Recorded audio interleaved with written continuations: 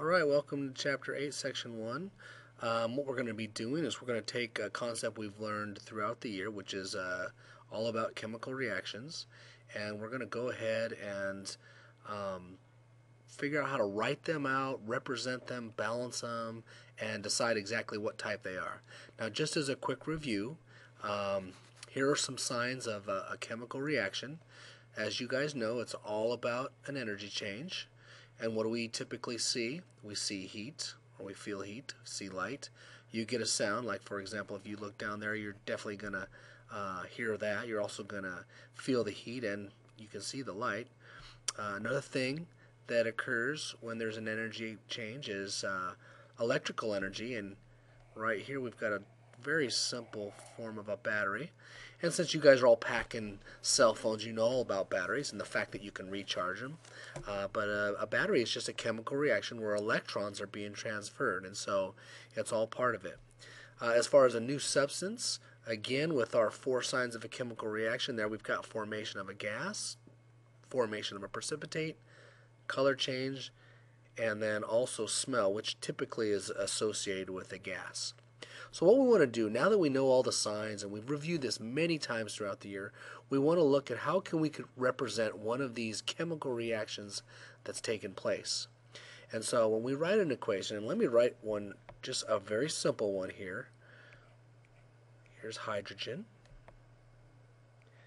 We're going to combine it with some oxygen. And we're going to yield, or we're going to make some water. All right? Now, when we write out an equation, there's a number of things that have to happen. If you look right up here, this one right here, you've got to represent the chemicals involved. Well, we've done that. We've got hydrogen and oxygen and water. The equation must contain correct formulas of reactants and products.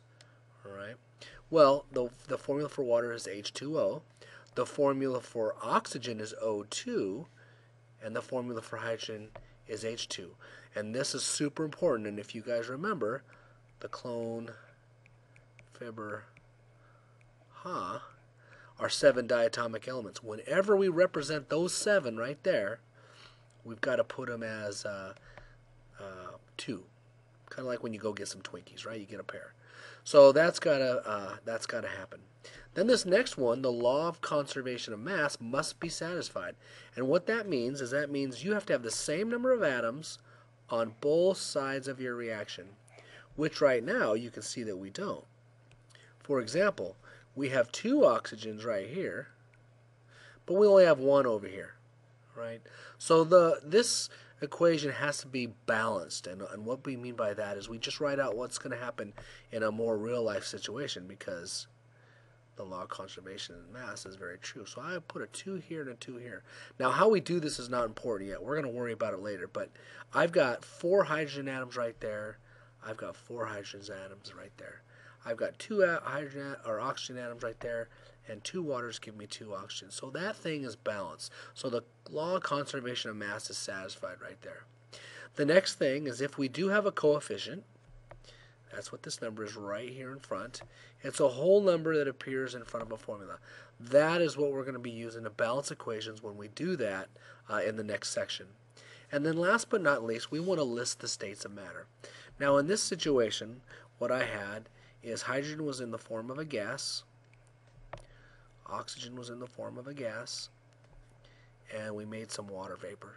And for those of you that saw the demo, the bottomless jug, and it is online if you want to see it, this is the exact reaction that took place. So what we need to do is look at this table right here, table 2, and make sure that we understand what's going on this page. So here it is. Here's that table. So when we write out an equation, we got to list the states of matter, solid, liquid, and gas, and there they are right there, and you're very used to those. Okay, a new one though for us is this thing called aqueous, and all that means is dissolved in water. Very few things are going to be liquid, at least in this situation where we write out equations. Liquid would be like water, or maybe something like rubbing alcohol or gasoline, but most of the time things are going to be dissolved in water. In fact, all those solutions I make, when you look on a bottle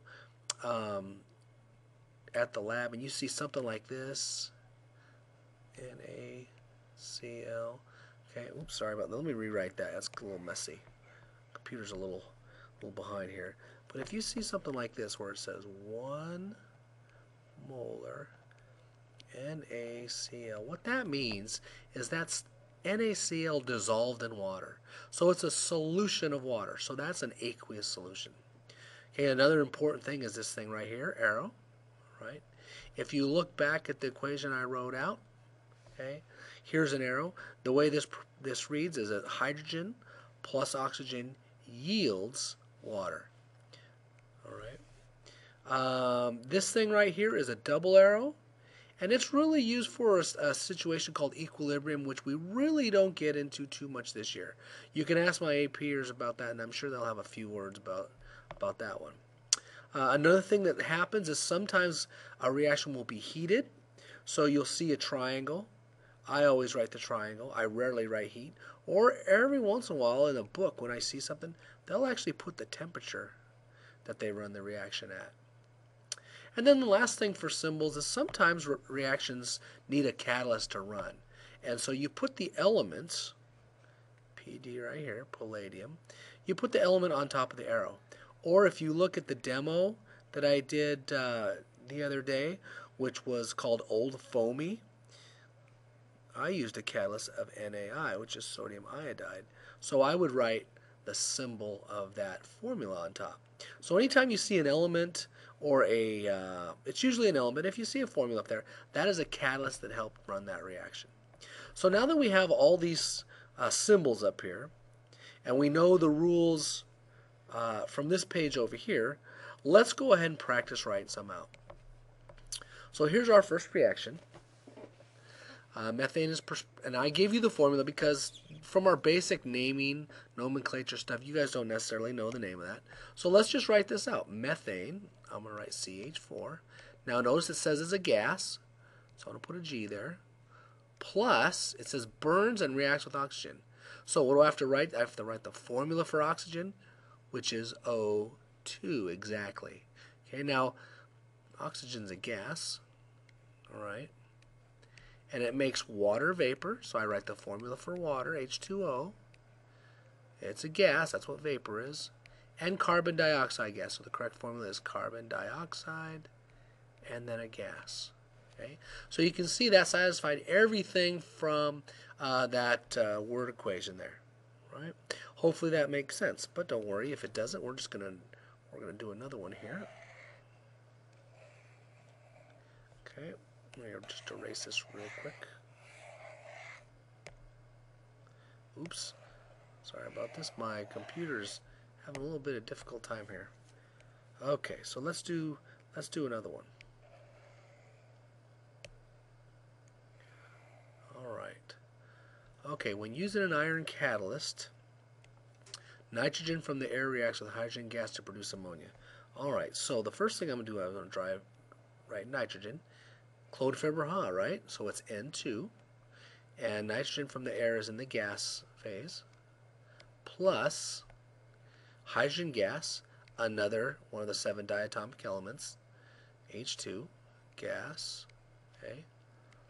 Using an iron catalyst, so I'm going to write the symbol for iron, which is Fe, to produce ammonia gas. And ammonia is NH3, and it's a gas. So there you go. Notice we're not worried about balancing equations right now. Okay? So it's a real straightforward procedure to write these out.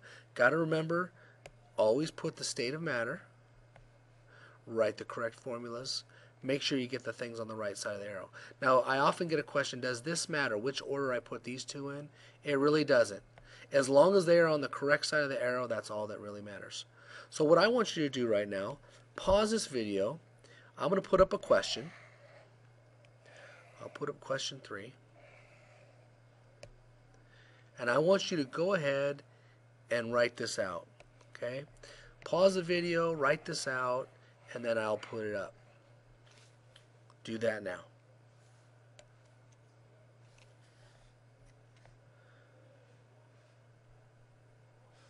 Okay, hopefully you did that. Here is your reaction. Okay. Now, what's the tricky part of this? Well, look what they have at the start. Okay, they said sulfur dioxide gas. So immediately some of you might have started, You might have wrote that as your reactant. But again, look at the key word. It says produce. So that tells you it's a product. So sulfur dioxide gas goes over here. Okay. When solid calcium sulfide is heated. Okay. So I know calcium's +2, sulfite's -2, so the formula is CaSO3, and it's a solid. Okay. Now it says it's heated, so I put a triangle over here. And then a fine powder. All right, powder is a solid, so calcium +2, oxygen -2, so the formula is CaO, and it's a powder, so it's a solid. All right, how'd you do on that one? Okay, if you didn't get it, that's okay. We got another chance for you here. So what I want you to do next is I'm going to put another one of these up here for you. I want you to pause the video one more time. Try it all by yourself and see if you can get it. Oops. All right, so take a moment, pause the video, see if you can get this one. Do that now. All right, let's see how you did. Here's the formula. Okay. Now we're putting together a few ions, and for those of you that are still struggling with finding ways to put together ions, again, so we've got over here, we've got, you can see up here it says potassium carbonate is poured, all right, and it says solid, so here's potassium carbonate, solid, poured into a solution of hydrogen acetate, okay. And this is better known as acetic acid, but we've just started getting into naming acids. And here's AQ. AQ means it's dissolved in water. The key is right here. It says a solution. All solutions are aqueous. Then it says forming a solution of potassium acetate. Potassium +1, acetate -1. Aqueous again because it's a solution. And then carbon dioxide gas. So I hope you did okay on these. If you didn't, that's okay. Come and see me. We'll practice some more, and hopefully you'll get it down. All right? And see you in room 108 if you need it.